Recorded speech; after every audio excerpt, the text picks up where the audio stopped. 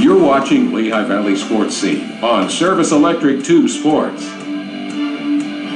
Salisbury and Saucon Valley are two of the teams considered likely candidates to be part of the Colonial League tournament next month.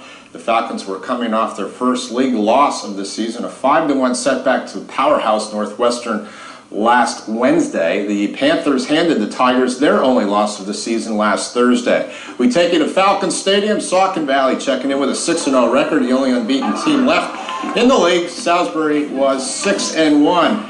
And you know you're going to get some scoring from this gal, Mackenzie Groff. She's attacking here from the left side, finds the front, and right in the corner there for a 1-0 lead midway through the first half for Salisbury. Second half, more Groff as she finds some room on the left side this time, and she's going to angle it nicely right there and find the back of the net to give Salisbury a 2-0 lead. Her 25th goal of the season, that leads the area.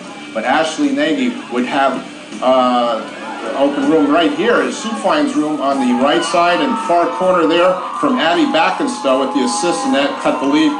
Salisbury lead to 2-1. Now Lauren Bin, she's going to weave her way through some midfield traffic here. Some nice footwork here, and she'll boom one here.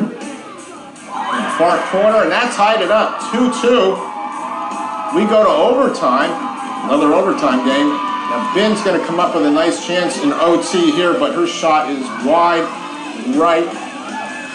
Meanwhile, Jordan Camp, who assisted on Groff's first goal, had 17 saves in this one. This one ends in a 2-2 tie. We were disappointed in our first half effort. Salisbury's a very feisty team. They came out, they played with a lot of heart, and they definitely put the pressure on us.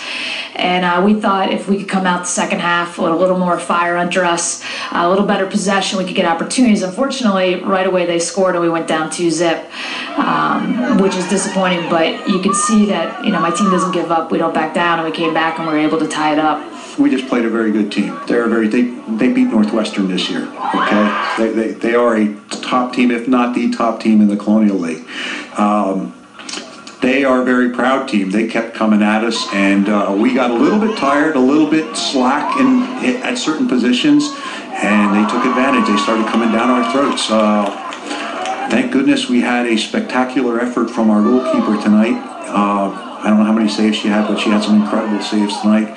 And our defense actually held very nicely. I mean, in spite of the fact that we gave up those 2 goals, they did a lot of nice things back there. They really thwarted them quite often for how many times they came down our throats. The defenders did a nice job, I thought. So I was pretty happy with that. Meanwhile, the Nazareth boys soccer team traveled in the parking lot last night.